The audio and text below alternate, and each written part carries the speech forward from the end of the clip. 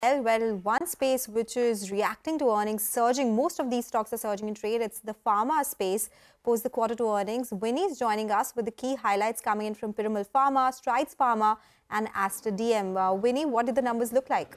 So really, we are seeing a very good performance coming in from all these three companies. And let's start with Piramal Pharma. Look at the stock up move almost. At one point of time, intraday, it was up 19%.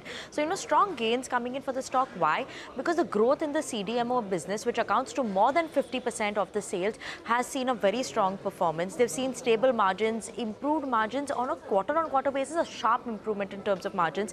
And the company has highlighted that the Biosecure Act plus the funding for biotech, that has started seeing an improvement. And those will be the key triggers that will drive the growth for their main business, the CDMO business. So that is why we're seeing a good up move coming in for Piramal Pharma.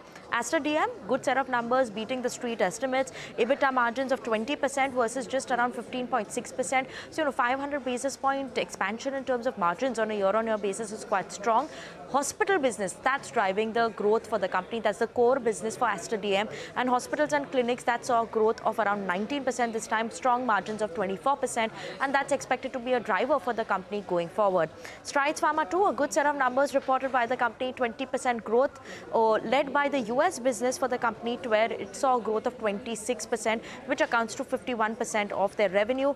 Other than that, they're expecting strong growth in the second half of the year as well. Margins expected to see an uptrend in FY25. So yes, positive outlook for all these companies.